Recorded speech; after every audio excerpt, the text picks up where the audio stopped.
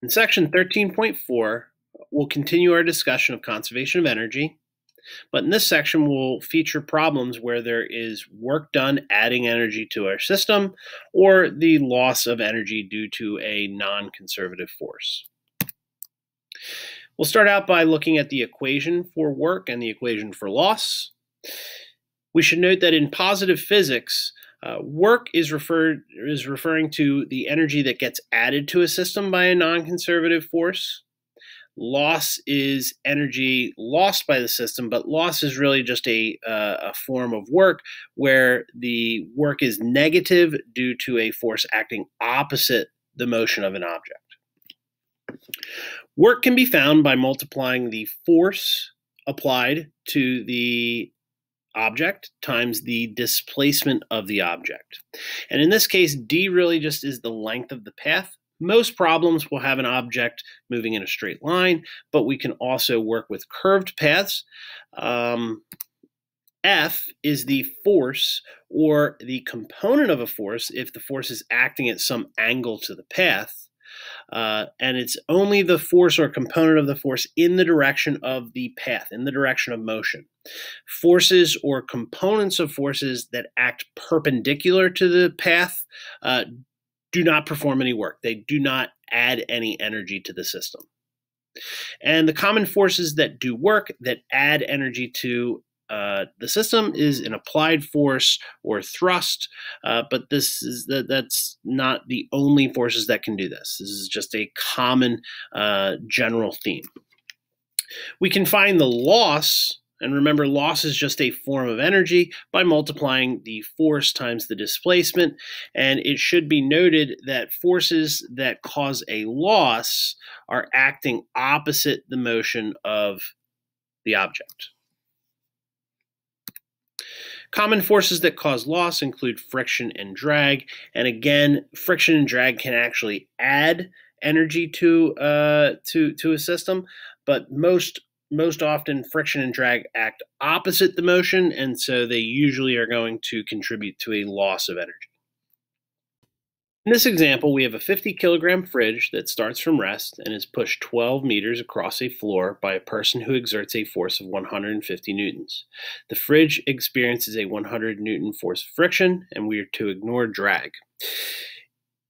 Part A wants us to calculate the energy of the system prior to movement. So for this, we just have to look at all the types of energy. I'll start with elastic potential energy.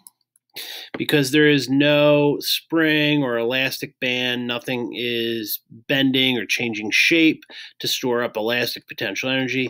Elastic potential energy will not be a consideration for this problem. Likewise, the fridge is not moving up and down, and so gravitational potential energy we can say is zero. And you see here that I set the reference level to the location of the fridge, so we can just say that GPE is zero. Initially, the kinetic energy is zero because it's not moving, and when we add all these forces, all these energies up, we get the total mechanical energy, and so we start with zero total mechanical energy. In part B, we're to calculate the work done on the fridge. So whenever we have to calculate work done or the loss of energy, it's important to draw a free body diagram so that we can account for the forces that act in or opposite the direction of motion. So in this case, we'll have the weight force acting down, the applied force of 150 newtons pushing to the right. The ground will support the fridge with a normal force that acts up, and then there's going to be that 100 Newton frictional force acting opposite motion. When I do a free body diagram for the purposes of determining work or loss, I also like to include a quick note to indicate the direction of motion. In this case, the direction of motion is to the right. And so any forces that act in the direction of motion are going to contribute to the work done. And in this case, the applied force is acting in the direction of motion. So for part B, we're asked to calculate the work. The work done is F times D. And remember, the F here stands for the forces acting in the direction of motion, and in this case, that will be the applied force of 150 newtons. And it's stated in the problem that the distance moved is 12 meters, and when you multiply those two together, we get 1,800 joules of work done. And remember, the idea behind work is this is the energy that gets added to the system. Part C wants us to account for the loss, and the loss formula is exactly the same as the work formula, but remember, forces that act opposite motion, and in this case, that's going to be the force of friction. Only forces that act opposite motion contribute to a loss of energy. So we're going to multiply the force of friction, which was given as 100 times the displacement of the fridge, which is 12. And so this will cause a loss of 1,200 joules for the system. Part D wants us to calculate the energy of the system after moving 12 meters. So for this, we're going to look at conservation of energy. Conservation of energy just says we can track the energy changes and see what that does to the energy. So the initial total mechanical energy plus any work is added energy, minus any loss of energy, will give us the energy that we have at the end. We started with 0 energy. We added 1,800 joules of energy by performing 1,800 joules of work. We lost 1,200 joules of energy due to the frictional force, and so what we have left over is the total mechanical energy of 600 joules. So we end with 600 joules of energy. Now, at the very end, the fridge has not moved up and down, so the gravitational potential energy has not changed. There's still no elastic potential energy, so the elastic potential energy has not changed. But the total energy has increased from an initial of 0 to 600. Well, what kind of energy did we increase? Well, it's going to be kinetic energy, right? If there's no gravity potential energy, no elastic potential energy, the total mechanical energy that we have at the end is just going to be kinetic energy.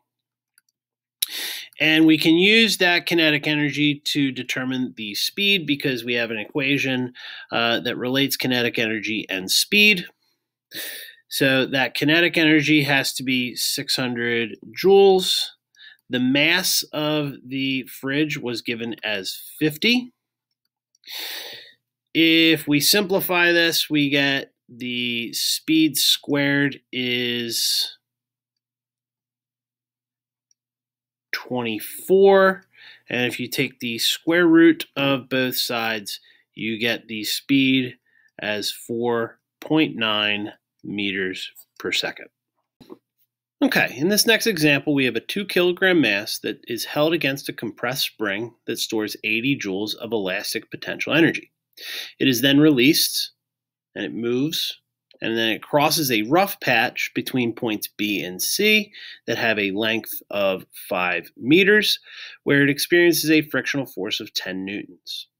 It then slides up a ramp until coming to rest at point D.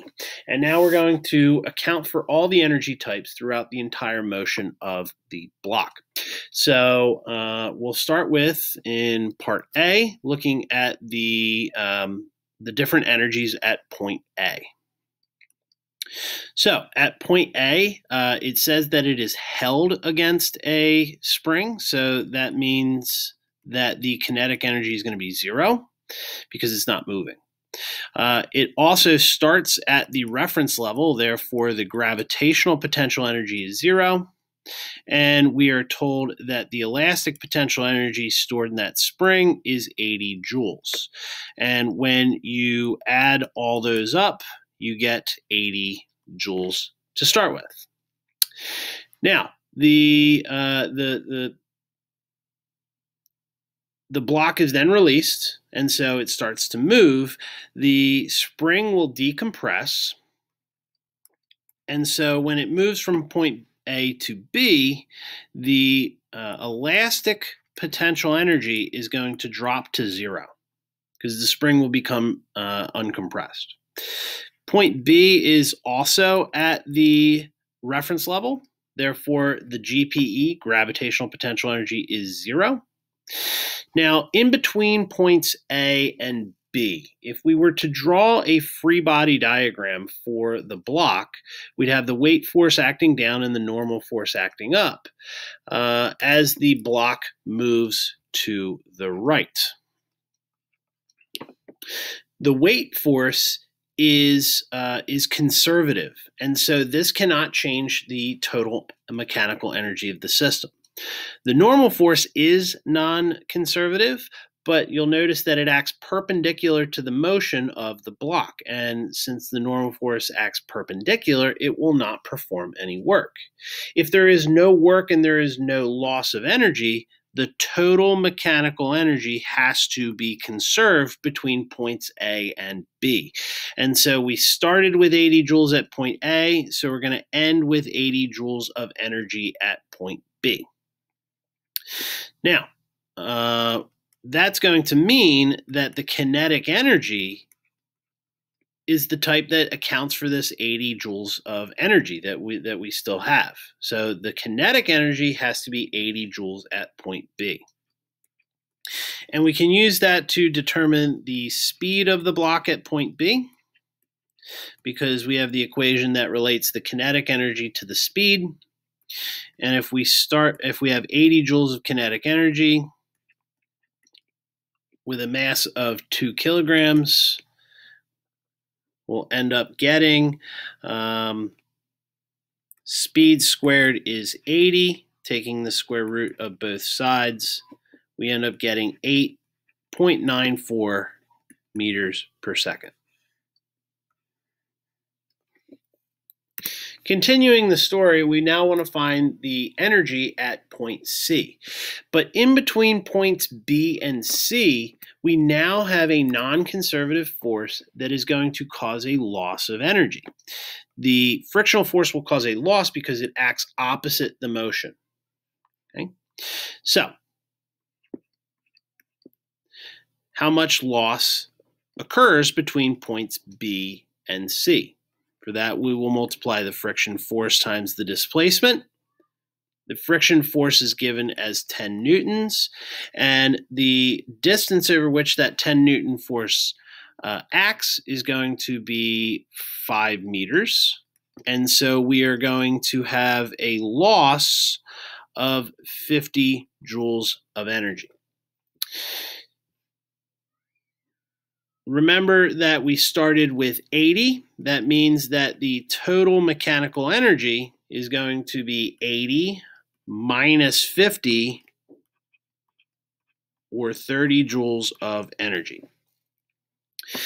Now, at that point, there's no elastic potential energy because the block is no longer in contact with the spring. The gravity potential energy is also 0 because point C is at the reference level. And so that 30 joules of kinetic energy has to be the kinetic energy. Okay. Point E, we want to find the energy at point D. So at point D, okay, which is at the top of the ramp, it's stated that it comes to rest. So we have lost all of our kinetic energy.